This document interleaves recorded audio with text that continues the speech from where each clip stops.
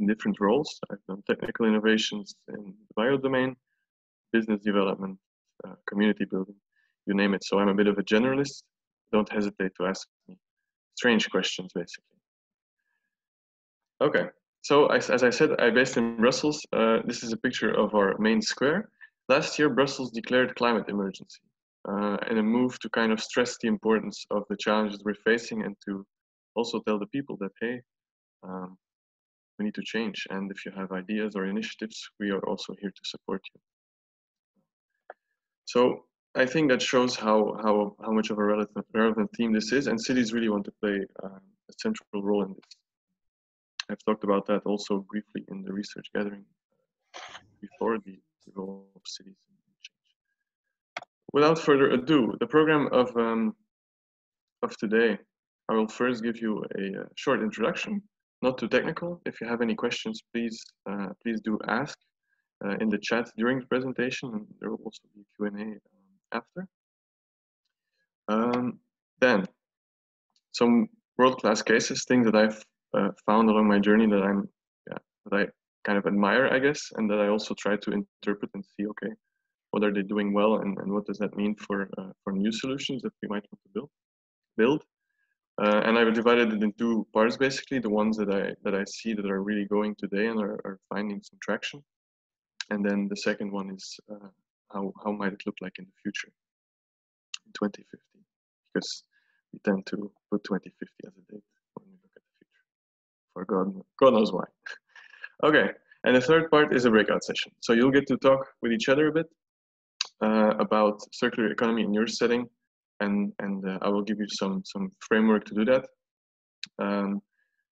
Basically, the point of this presentation will be your framework, but I won't spoil that yet. We'll start with the introduction, and we'll start with a quiz. So, Peter David, if you can run the poll, please. And thank you. So Winnie has prepared a short poll with 4 questions, and I know if some of you are entering from a browser and not the app, then you cannot participate in the survey. So I'm sorry, but we will just take the 4 questions. I hope some of you are joining with the app, downloaded app. So let's try to see the 4 questions that we need. Here we go with the first one. How many barrels of oil, or you maybe, yeah, Winnie, you go ahead and explain the questions maybe. Yes. So the first question, how many barrels of oil do we use globally every day? Barrels is a bit of a strange measure, I think, that day-to-day people don't really use, but that's how it's done in the industry. So I can vote as well. Let's go for 970,000. Yes. And a barrel is 159 liters, I think. That's the measure, 159 liters for 1 barrel. Yes. It's a lot of oil. So yes. And now we get to see the results, Peter David? No, we have 26 people out of 37 who have voted right now. And let's see, it looks like only 27 can vote maybe. So I will close the poll now and we'll see the results. Yes. Okay. Can you see the results also, Winnie? I cannot, but I do have the answer. Okay, and this, let me tell you that, okay, but the score was actually 50% said 9.7 million barrels per day, 42% said 97 million, and 8% said 970,000 barrels. Okay. So that's not that bad of a result then. Okay. People are consuming oil by the barrel here. Mm-hmm. Okay, so the next question. Okay, let's see. Question 2. Here we go. I'm going to go 20 years. How many barrels of oil do we have left? Yes. So that's an interesting metric to see, well, to put a number on that thing that we always hear, resources are finite. So how finite are they? Mm-hmm. A side note is that, of course, there's always a new oil being discovered. Not that much anymore, but so it is a phenomenon that this number can stay constant around 20 years for like 100 years straight. But anyway, okay. That's not the point of this question. And now we have 26. It looks like 26 people can vote today. I apologize to the 12 who cannot, but let's see the results. So 46% said enough for about 20 years. 23% said enough for about 40 years, and that's the correct answer, yes, okay. And 31% said enough for about 60 years, okay. Okay, people are pessimistic. It's okay, guys and girls. We have about 40 years, but still, that's 2060, so we better be ready by then. Okay. The third one, okay, let's see. We put it on the screen now. Here we go. How much food is thrown away globally each year? How much food is thrown away globally each year? Pooja talked about it in percentages. A third of all food is thrown away, but what is the exact, what is the number? That's what we're looking for. I'm going to go for the biggest one. Don't take my answers for, I don't know if you can actually see my voting. Don't take mine. No, we cannot see your voting, no. Okay. Okay, this time we have 29 out of 41 people voting. That looks good. Let's see the, 30 people, good. That's good. I think we can close now. Very good.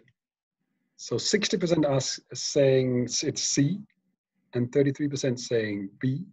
Yeah, and 7% saying A. Okay. Okay. So we got it. So I also looked it up. This amount, so it's 1.3 billion tons of food. That's enough to feed the 800 million hungry people in this world, and it's worth $2.6 trillion. So that's insanity, right? That is thrown away. Okay. The last question. Here we go. So the percentage of waste recycled in the EU. To be clear, this is really recycling. So not landfill, not burning, not like alternative reuses, like filling highway foundations with waste. It's really recycling. Okay. Right now, 35% is taking a strong lead, and 50% is getting 14% of the votes. And I think we are just about there now. 30 people, any more who want to vote? 31, 32, that's good. Okay, I think we can close now. And 35% gets 75% of the votes.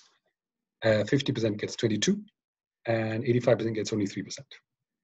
Okay. And the right answer is for the winners, basically. It's 35%. It's I'm not so sure what I think about this number. It's not really high, it's not really low. It's probably, I guess, among the better ones in class globally. But it's not so high either.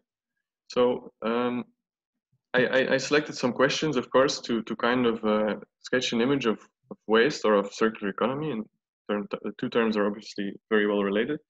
And also to kind of see that, okay, on the one hand, we have this, so on the left, we have this finite resources, we're digging holes, we're taking stuff out of the earth, and then we're putting them like on a pile at the end of their life and putting them somewhere away to, I don't know even what is the thinking behind it, but to disappear at some point, I don't know. Nothing much happens to landfill basically. But it's kind of strange to me that on the one hand, we're really kind of using up things that we only have a limited amount of, and then we're just throwing it on a pile somewhere. So it's a very strange model that we've been using so far, and that's what this presentation is about. What if we can make it more circular, where we can actually keep using what we're taking out of the ground, or maybe not take anything out of the ground whatsoever, and definitely get rid of those piles of waste that we've created. So first, I want to start with kind of a more philosophical thing, if you will. Considering really what is waste. Is it really waste, or is it wasted? Because often we're talking about waste as if it's like this constant in our universe, that waste is like a class of materials that is there and that we should avoid. But like in trying to define waste, I find it very hard to define it as a noun, let's say. Like, what is waste? How would you describe a piece of waste? Is it something smelly? Well, cheese is smelly, we still eat it. Is it something dirty? Well, carrots are dirty when they come out of the ground, we still eat those. So I find it very hard to find like descriptions of waste as a material or as a noun. It really doesn't make any sense. So my point of view is really that waste is just a man-made invention that has no use. It's just something fictional. It's a story that we tell about a material. But in reality, it's not really yeah, it's not really a class of materials. It's just something. It's our opinion about some materials. So for me, waste is just our own failure to do something useful with the material. It's not a class of material itself. It's a verb. It's to waste, and that's why I prefer to call waste wasted resources, not waste. It doesn't make sense. We are wasting resources, so we should call these things wasted resources. And these resources are just waiting for an application. I challenge you to try it out. Just to try and reply waste by wasted resources. Recently in Belgium, they changed the name of like waste parks to recycling parks. And that's already a huge mind shift as well, right? Like, let's just stop talking about waste altogether. And that will actually make also kind of the mental foundation and the mental framework for things like circular economy, I think. We'll come back to it as also later in this presentation. So the circular economy actually kind of in a simple way tries to eliminate waste and close these loops of how we use materials, and try to do this importantly by changing the economy. So you have the circular part, which is more intuitive, like reusing things and not wasting them, but there's also the economy, which means we need to transform the economy. So things need to be economically viable. Part of the presentation will also stress this is the economic importance and the economic potential of circular economy. So as I said, we're not going to go too technical. This is like something made by the Flemish government here in Belgium. It was one of the people that said it at one point, but circular economy, isn't it just this basically? And she sketched this on a piece of paper, and it really is. So in a linear economy, you get these huge holes in the ground and huge piles of waste at the end. You just, take, make, break, let's say.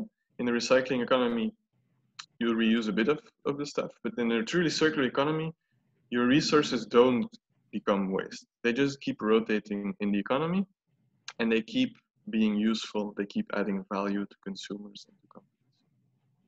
If we go more technical, then you have all these terms for describing circular economy that are more theoretical and try to really go in depth about what it means and really try to map the flows of the system and the design principles. We won't really go into these. I just want to show them to maybe guide you on your way. They really all take a different angle of the same thing. So if you want to choose one, it comes down to preference, I guess, or your background. We will briefly go into the more technical part to just describe some strategies. So this is a visual by the Ellen MacArthur Foundation. I put the link below. So if you want to copy it and type it, you may be able to see the visual better on your browser.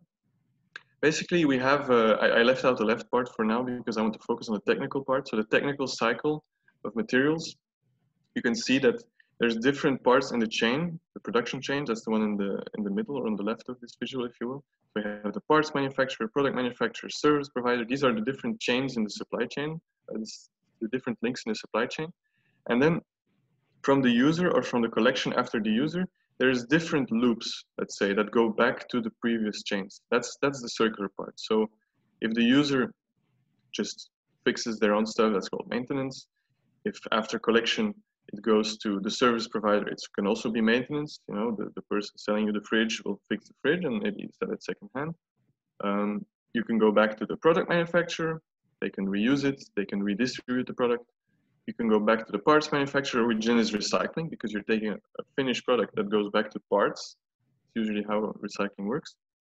If nothing of that happens, you can look down and then it goes to maybe burning, landfill, etc. That's the leakage also, or the products that are impossible to maintain or to recycle or at the end of life.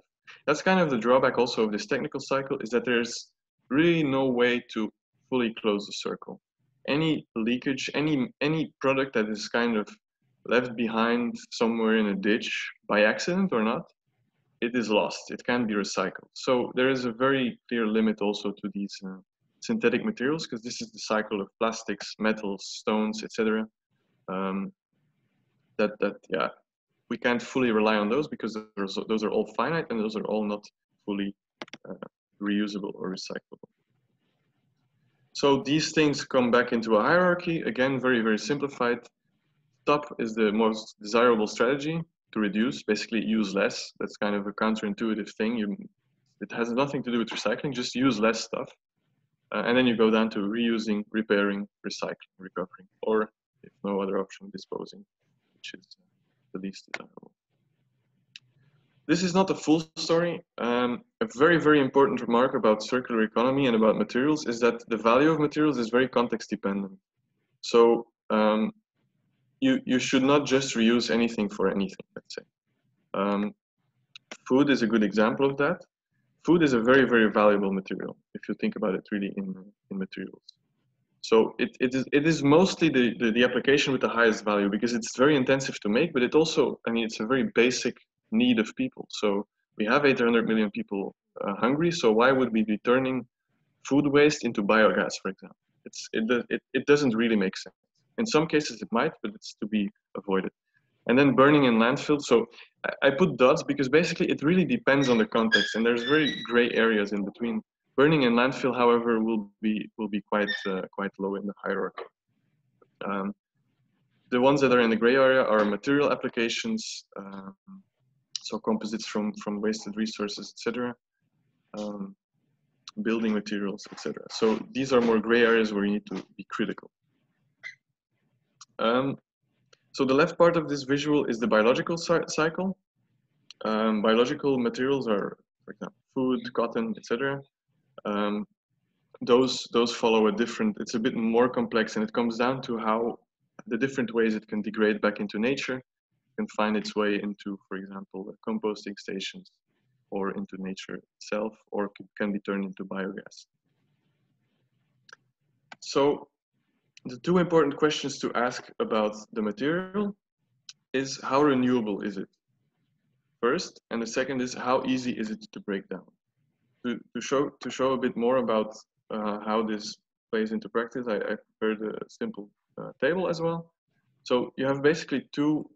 It's really very straightforward. Two questions. You have the renewability. So either it is non-renewable or fully renewable in this table. It's simplified. There's also gray areas, and then reusability is it's not reusable or fully reusable. So if it's not renewable and not reusable, it's a finite resource, and it will create a lot of waste.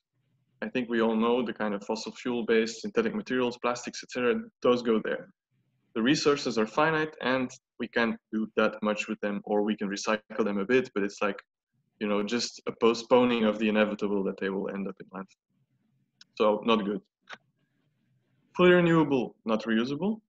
So these are bioplastics, for example, that have infinite resources because you can just grow organic matter to make them, but they are not recyclable or they are not really easy to break down. So they still generate a lot of waste. So in a world like this, you know, is it better than the bottom one? I don't know, because you can make an infinite amount of stuff that will then become waste. So that seems like also a dangerous thing to play with.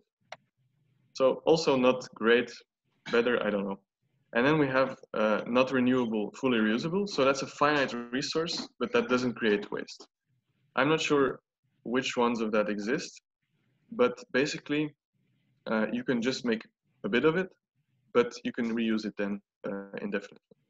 Of course, there will always be leakage. There will always be things ending up on the waste bin anyway. So what we're really trying to go for is an economy where we have infinite resources and no waste. These are the ones of the biodomain, and that's why I believe in them so much, because we can grow them indefinitely using simply the energy of the sun, and they don't create waste because they can enter the circle or the loop again by being composted, by being degraded biologically. So some examples of those, I mentioned them already. I think in the not renewable, fully reusable, there's some rare earth elements that can go there. However, like the ones used in electronics.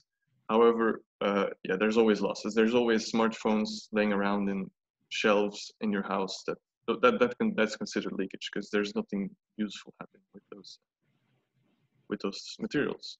So what we're trying to go for are biodegradable materials, basically. That's the only future-proof strategy that we really have. So for like a rule of thumb in applying circular economy, I use four rules of thumb, if you will. We'll go through them now, and we'll also use them as a bit of a framework for the cases that I will present. The first one is that we don't, or we never waste materials. So I already said, when we talked about it, waste is a verb. Waste is not a class of materials. I looked it up. It says to waste is to use or expend carelessly, extravagantly, or to no purpose. And I think that sums it up. So we should not do it carelessly. So we need to have an end-of-life strategy for materials. What happens with the product at the end of life? If you don't, that's a mistake.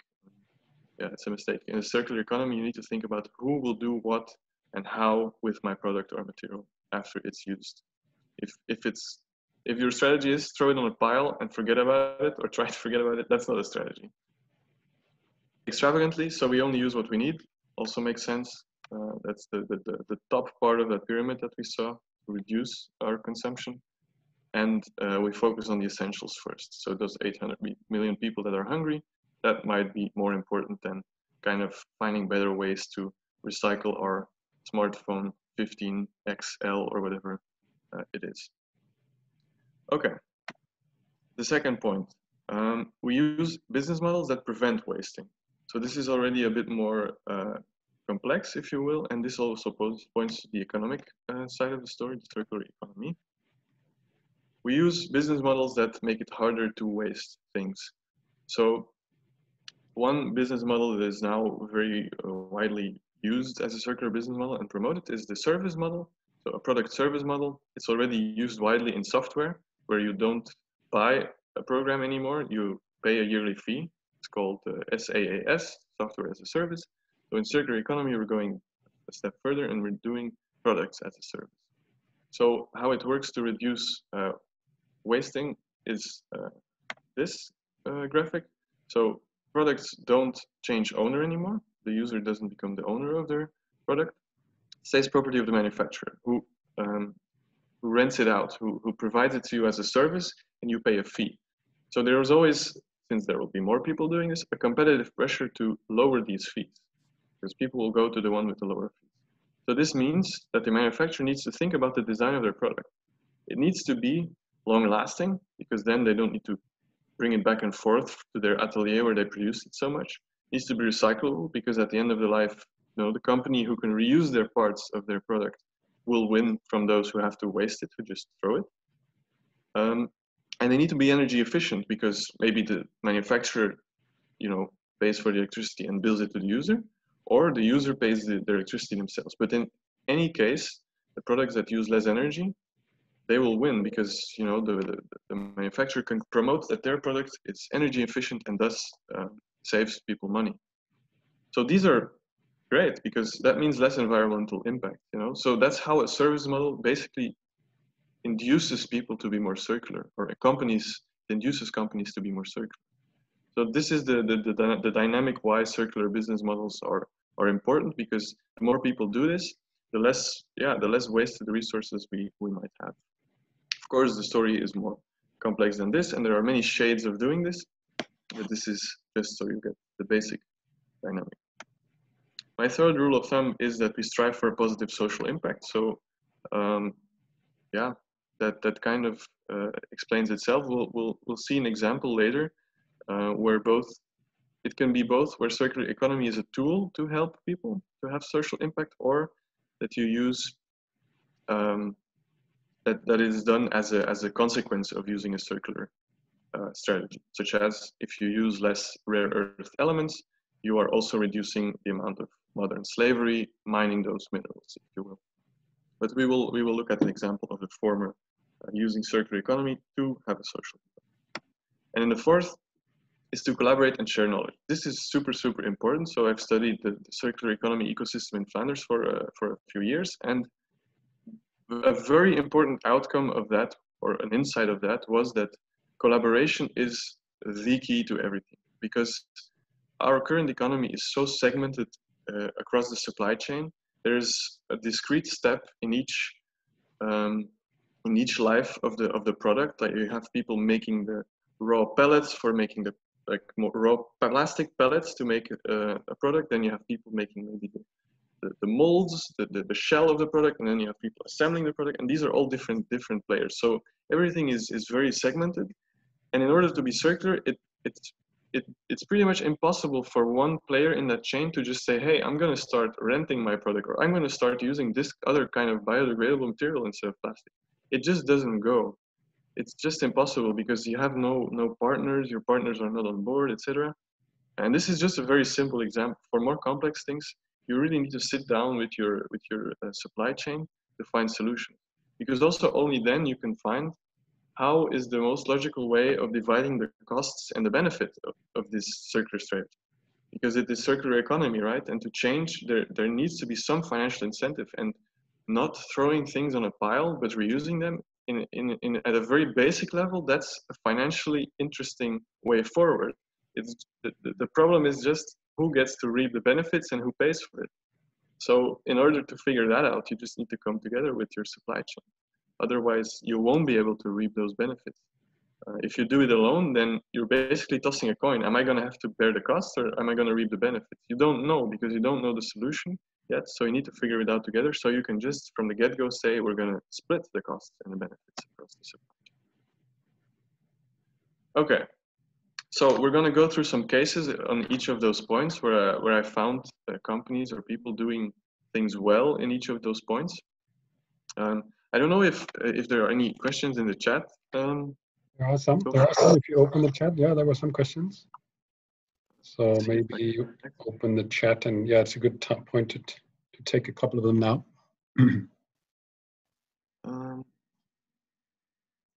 See, Martin agrees with the wasted resources part. Thank you. Are you saying that collaboration and sharing knowledge is automatically sharing risks as well? Yes, for sure.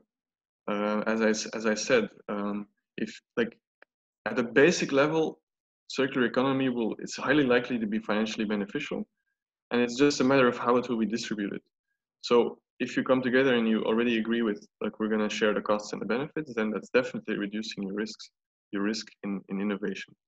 Am I missing? Winnie, there was one earlier from Evan McEwen saying, when you say recycling in Europe, do you mean sent to Malaysia to rot, or is it really recycled? That's a very good question. I tried digging deeper into the numbers, but I didn't find what they really mean by recycling.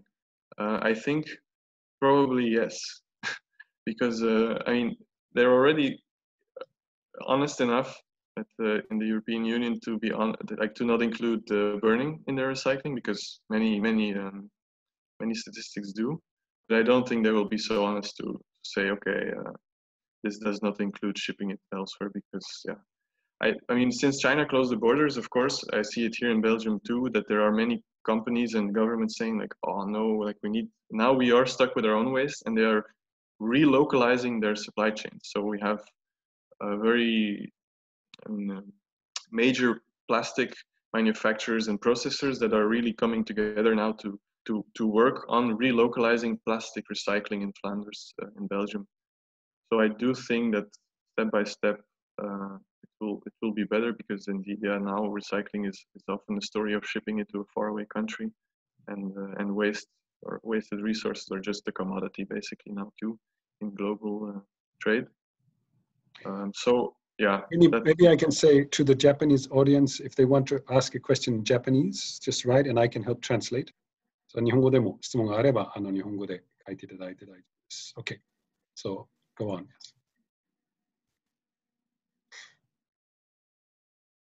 That's okay. When you can continue, and then we can take them later on. Okay. In the interest of time, yeah. So onto the cases. So this is also a bit of a bridge to the 4Fs project, where we have a lot of cases gathered online. So I'm also participating in that. You can find them on the platform. Well, Peter David can probably tell you more about that at an opportune moment, where you'll find more in-depth analysis about these examples that I'm presenting. I think all of them are represented there that I'm talking about today. So first example is a company that I used to work at. They grow black soldier flies.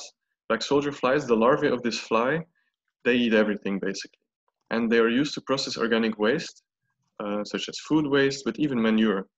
The company is called Circular Organics. They're a global company now. with also operations in South Africa, Europe. These are the larvae, or the pupae of the larvae, let's say. And these larvae, so they turn the organic waste when they eat it into a high protein animal feed, which is now very unsustainable animal feed. It's usually from fishing, from overfishing, also small fish that perform a very important ecosystem function. So they replace those with the larvae that are grown in basically contained environments. So the environmental impact is quite low. But they also turn them into valuable biochemicals. So chitin is a very, very interesting biopolymer for anything from coatings to construction even and beyond. It's really a very high potential polymer. Protein, of course, for industry applications, and fatty acids. As I said, they can even turn manure into larvae and then into these applications. Yeah, it used to smell where I worked. Let's put it like that. The leftovers of those larvae can also be used as soil improvers. So you're basically turning waste into new resources, and waste as lowly valuable as manure. This is a short video. It's called Resortex. This is also one that I like a lot. You should be able to see and hear. We are all getting better at recycling our old clothes, but the process requires a lot of manual work. Smart Stitch works as a regular thread. It keeps clothes together and details in place. But what's different about it is that this thread dissolves at a high temperature. As a result, zippers and buttons are easily removed with the help of heat, which simplifies recycling.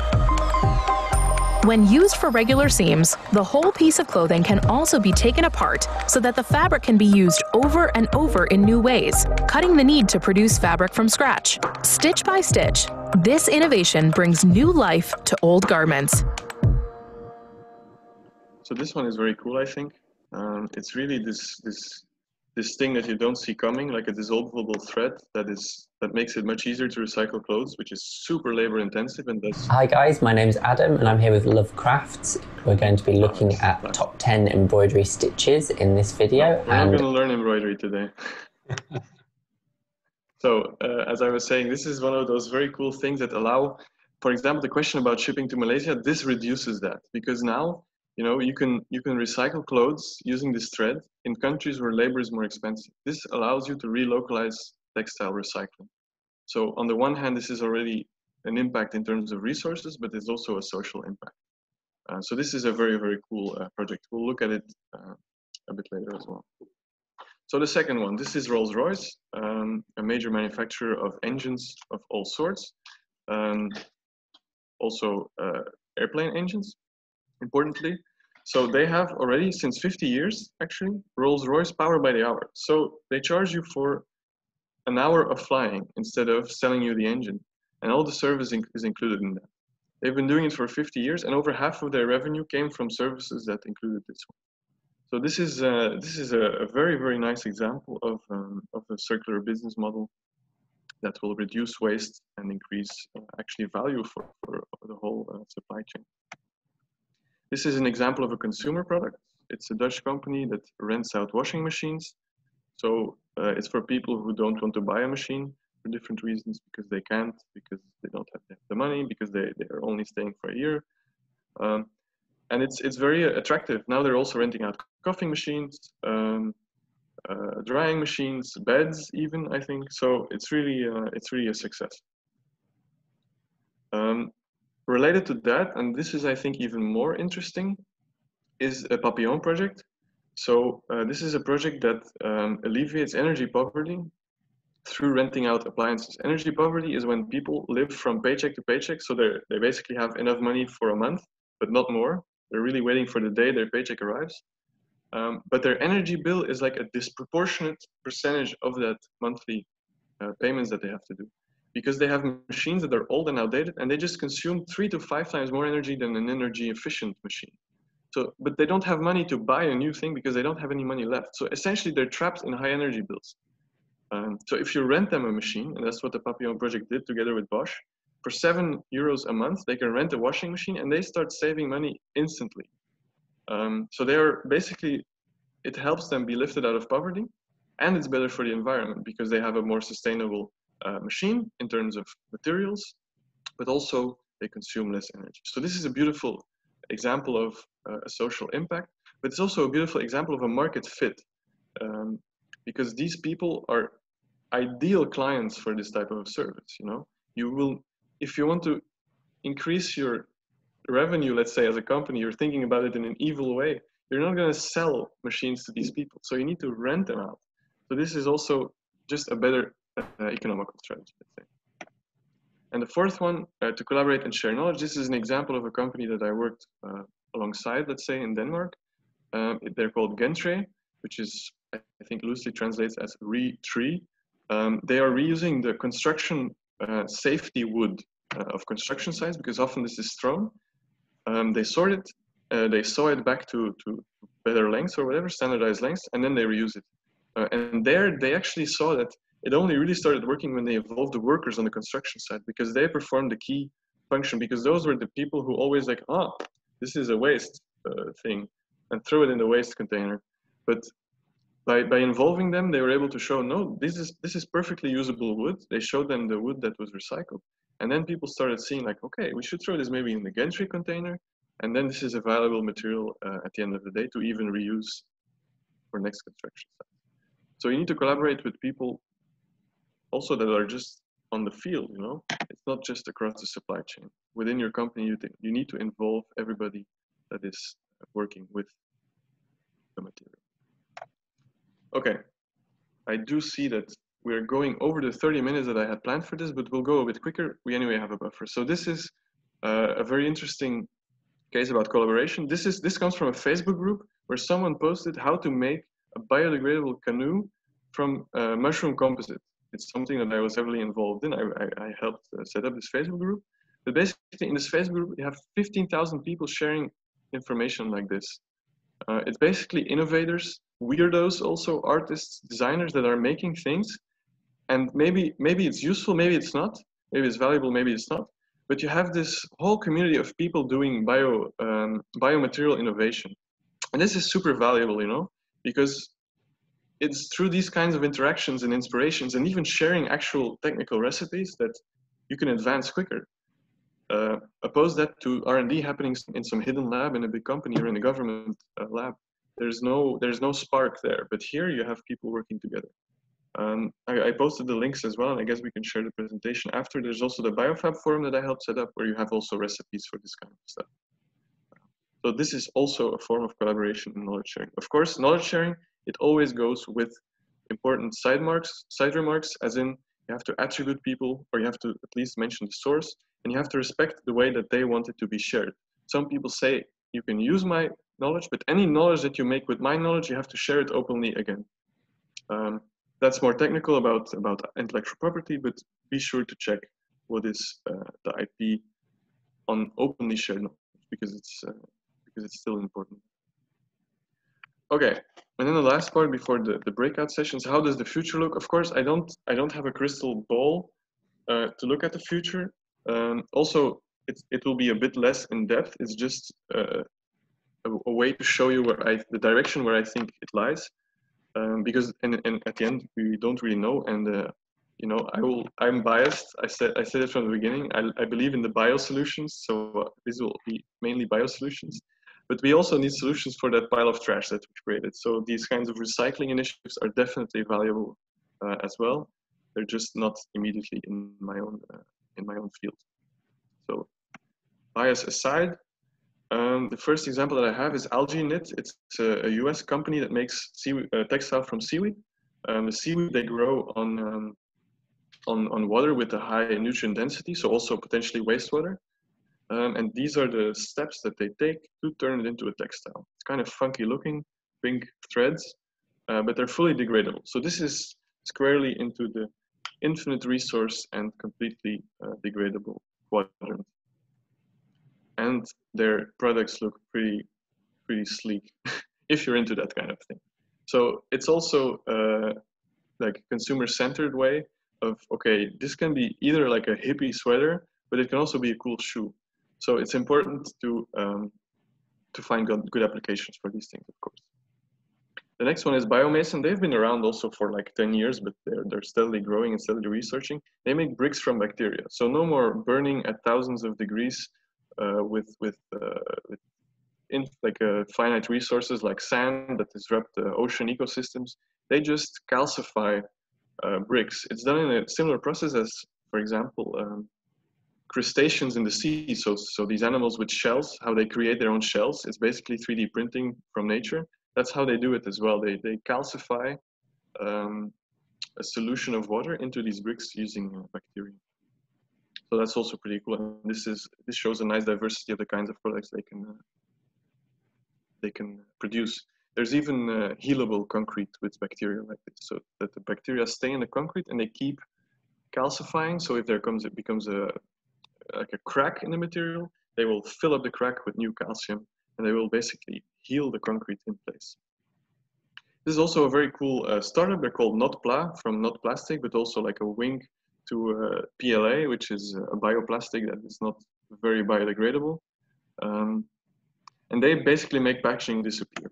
It's a very bold claim. They have developed these edible sacks of seaweed polymer that hold liquids, such as sauces, but also water. They did a very funny commercial with Glenlivet. So they put the whiskey, like high-end whiskey, in these bags.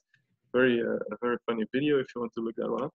But they have actual products. I mean, this is also an actual product, but it's very, very niche. They also have more general products like dry packaging and coating for delivery, for food service packaging, all based on seaweed, all fully biodegradable and high performance materials. Definitely something worth checking out if you're in that sort of an industry.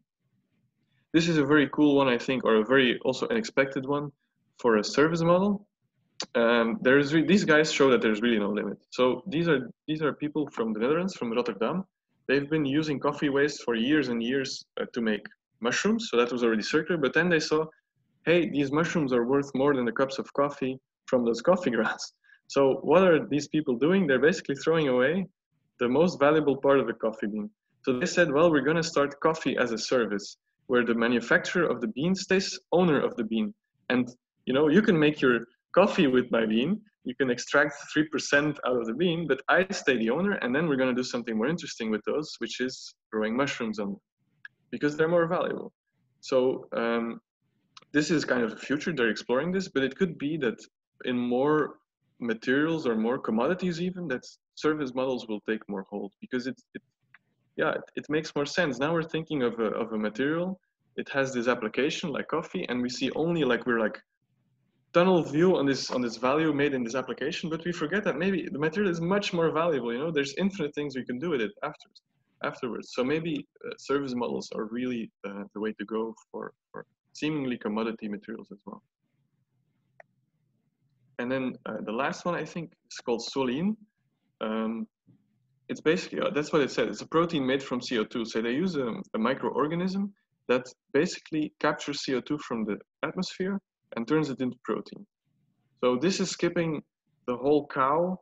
This is skipping the soybeans fed to that cow. This is skipping the bacteria, even for making like a lab-grown meat or whatever. This is just going straight to the point.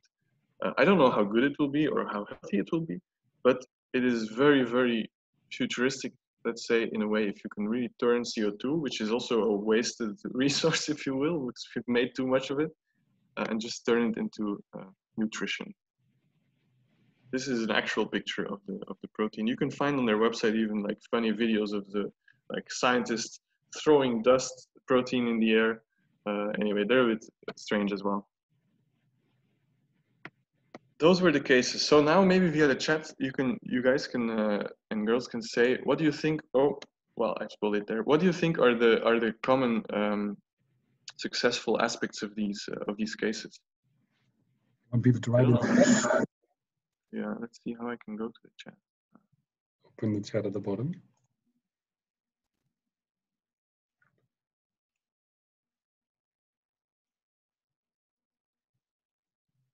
What do they have in common?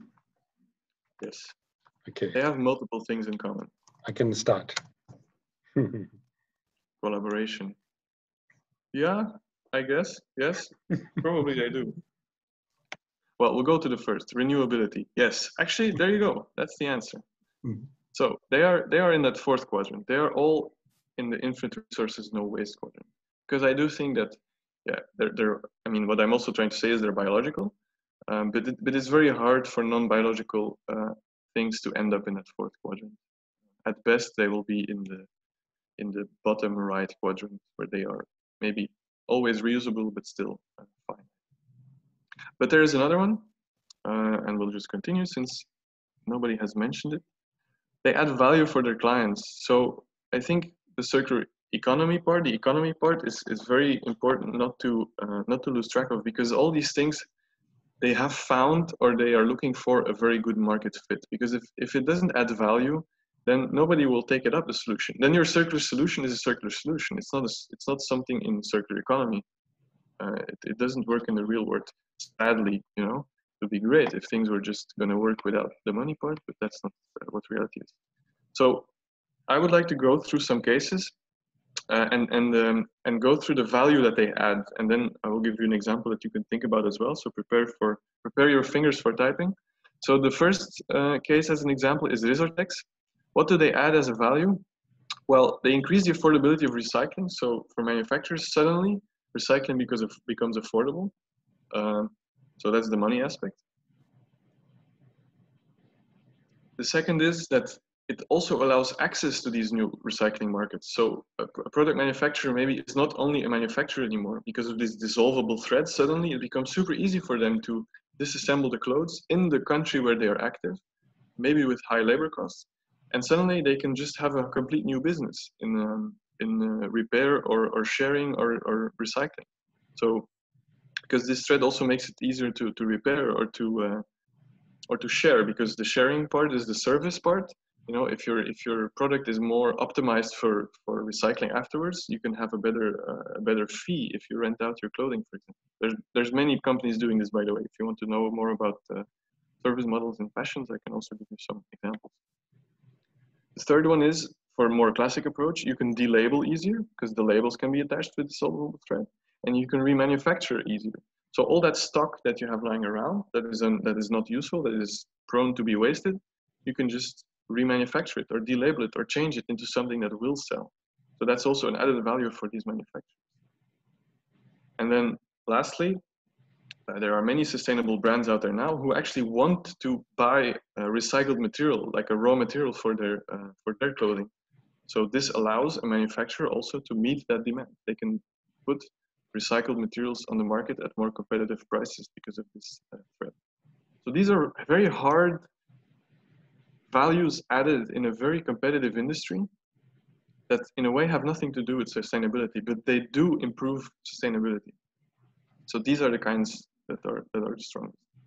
The example about the washing machines. So I've considered it. Why? Because I don't want to, I want peace of mind. You know, printers, washing machines, those are things people hate. They just need to work, but they never do.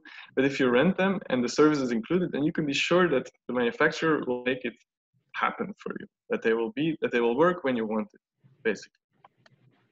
Flexibility, you can stop your contract when you want. You know, maybe I will move in a year, I don't know, but I don't want a washing machine to be there when I move.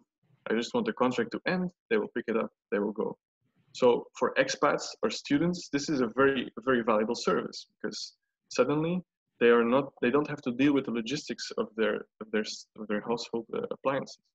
And then thirdly, for short-term solutions, maybe your washing machine is broken, it can be a cost-efficient solution. So again, this has nothing really to do with the sustainability aspect, but they create the right incentives to be more sustainable as a result. And then lastly, this is also important, the new generation, I don't know how many there are listening here today, probably not so many, Generation Z, it keeps going, XYZ, but now it's finished, I think. The alphabet has no more letters. They want more flexibility, like this is what they want, you know. I saw that I put this picture of this moped because that's how Brussels got kind of invaded, and there's all these young people zooming around on these things because they don't want to own mopeds, they just want to ride mopeds, you know. They want to be free, but they also care about the environment. So if you want to cater to this new generation that will, you know, gain purchasing power in the next years, you need these kinds of solutions, you need sustainability, you need these kind of service models. It's just coming, and also transparency. It's just coming both as consumers and as employees. So it's really not going away. So now the question: what are the added values of Rolls-Royce here? You can also type it in the chat. I open the chat for those who ask. What is the added business value? Okay.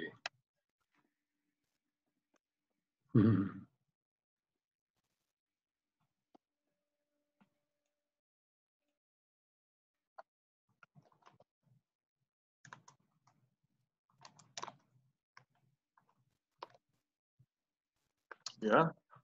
So pay only for what you need. Lower capital, lower maintenance costs. Indeed, I agree with all of those. Let's see what I wrote here. So, well, let's not forget that basically you're getting power also.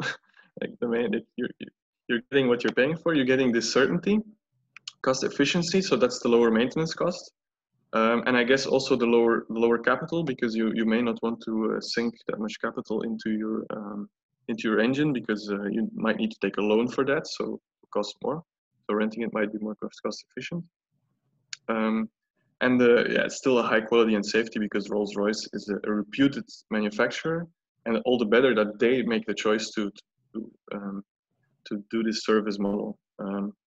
And I guess pay only for what you need is this certainty aspect, because it's called power by the hour. So only if you're up in the air for an hour, if it's working for an hour, that's what you pay for. Okay, so this is kind of the run up to the breakout session, because for me this is kind of the crux of circular economy, is this value oriented thinking. So now that's what I'm going to have you all do, is to think about a value-based application. So we will, in a minute, randomize you in groups of 4 where you can talk to each other. Either David will explain it in a second. With the 4 of you, you should agree on a product or a material that one of you have. It needs to be something real, ideally, otherwise there's really no point in the exercise. Just try to agree. Don't take 10 minutes trying to agree. Just pick one as an exercise. Answer 4 questions about this case. The 4 questions are, we'll quickly go through them. So the first one is, what is the product or material? And just name it, wood shavings, I took as an example. Second is, what is an interesting target market? So what do you think, for whom could this be interesting? This is really already pointing to the value added. The third question, which added value do you bring to this target market? So what I wrote is, mushroom growers are the target market, and these wood shavings can be a high quality and a cost competitive feedstock for growing their mushrooms. And then fourthly, will you sell it or rent it out to these to clients? Probably the wood shavings we will sell in this case. So these are the 4 basic questions that I think you need to ask for a value-oriented approach to circular economy. If you don't really know what is technically feasible or whatever, just assume that the technology works, because at the end of the day, what I've noticed is that the technology is rarely really the limiting factor to be more circular. I'm not saying to be fully circular, but to be more circular, because that's really important, is to take the first step circular. And then at the end, you will present us this. So you will tell us what you're going to do. We have wood shavings from furniture making to be of value, mushroom growers as a high quality feedstock for mushroom cultivation. And we think we can sell them, the wood shavings, at a competitive price. And there you have kind of your one-liner to pitch later your boss or whatever, to tell them what you're going to do the next year. Okay. Peter, David, do you want to take it? Real material that one of the companies is working with, or imagined, or what's the idea for that? You cut out there for a second. What was your question? Do you want them to take a real material that one of the companies is working on or working with, or just imagined? Ideally, it's a real product or material. Okay. Yeah, so it can be a product that you might want to rent out, or it can be a material that you might want to use in a different way. Okay. And maybe you should copy those 4 questions, because once they go into the groups, they can't see them. So if you just copy them and put them, okay, now Martin already did it. That's very nice, Martin, because then you can see them when you go into the groups. Okay. So how many minutes? Yes, thank you, Martin. How many minutes in the groups, Winnie? Let's do 10 minutes so that we stay within the time. Okay. So yeah, you have to be fast. I will now put you into some groups, and then you have about 10 minutes. Let's see. I will make 9 groups, I think. Okay, and then we'll see.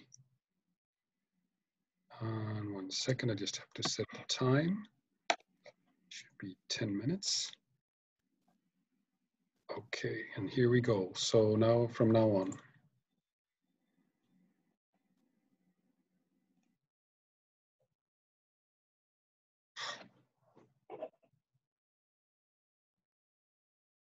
And Winnie, you're a co-host, so you can always go back to the main room.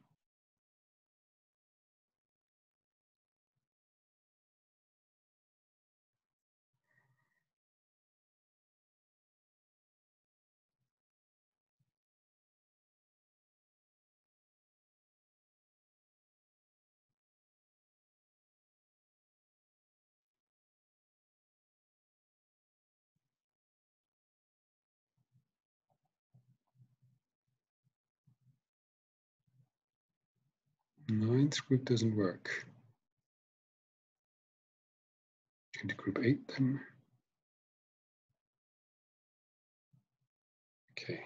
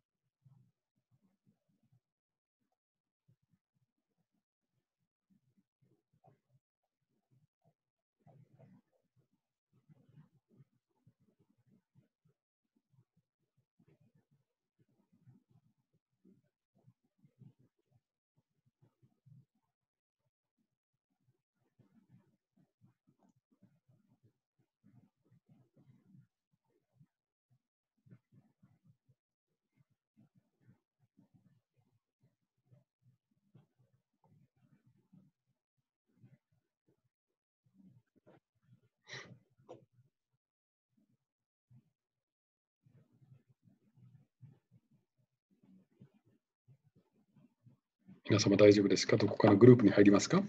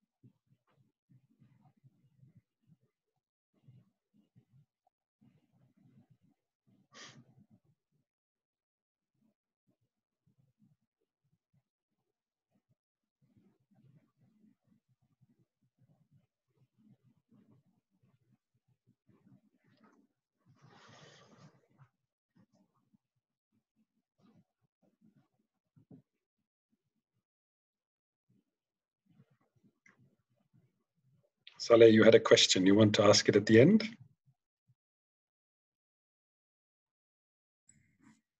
Yes, I have a question, please. Yes. Okay. Maybe better if you write it in the chat. Then I can ask.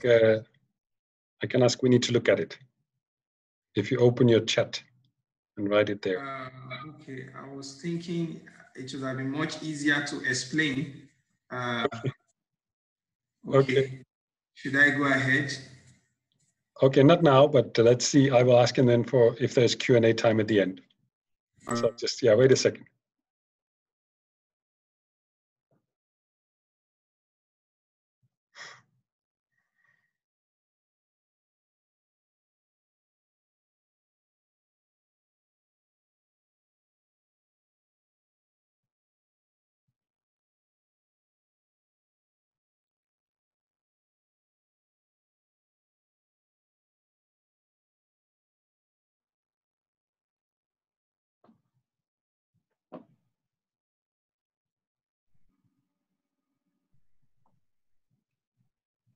We're slowly returning.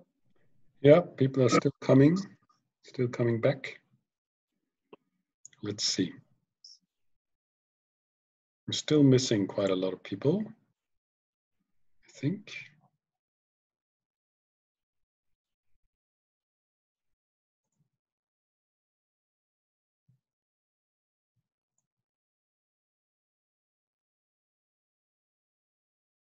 Are there only 25 returning?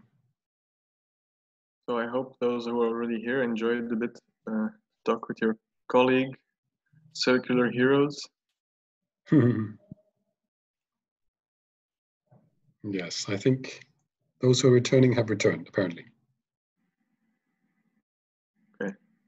Okay. Is there anyone who wants to share what they talked about and share their sentence maybe, their pitch for their boss tomorrow morning? Okay, Ewan McEwan. Yes. So I don't think I have a complete sentence, but I got the elements of it. So we worked together in the breakout room, and the idea we came across was coconut husks. In the processing of coconuts, the juice and the flesh is used a lot, but there's a lot of waste which is left over with the husks. And it's a very good quality fiber. And combined with a bioresin, it can be turned into different shapes without too much making, as it were, not too much energy, not too much cost. So one company is turning them into pallets to use for shipping containers, which is quite a low value item, but traditionally they're made of wood or plastic, and it's rather a misuse of wood. The good thing about the coconut husks is we were thinking maybe turn them into I-beams, so they can be used where steel or concrete is not necessary.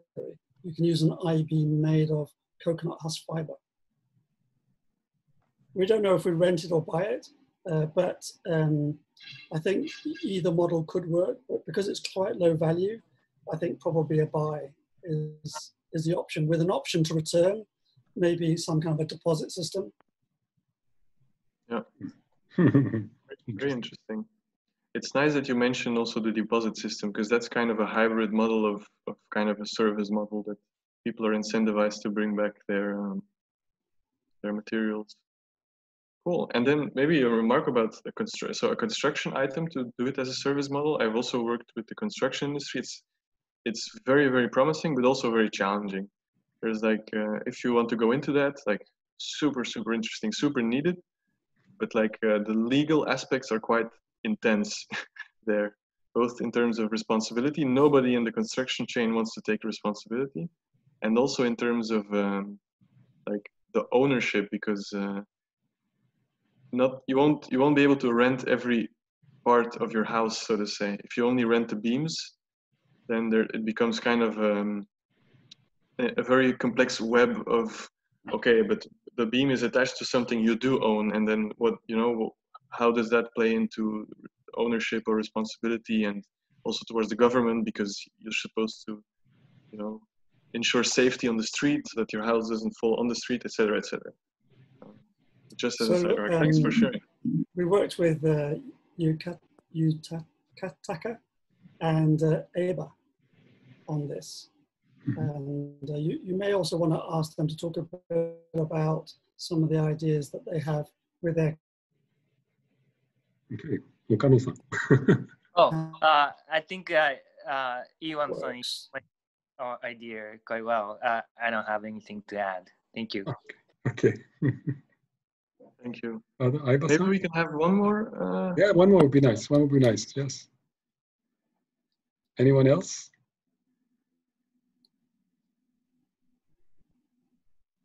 From one more group?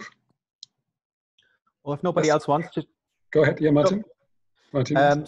So I was talking to Yushiro Ando and another colleague as well, whose name I can't pronounce right now. I apologize.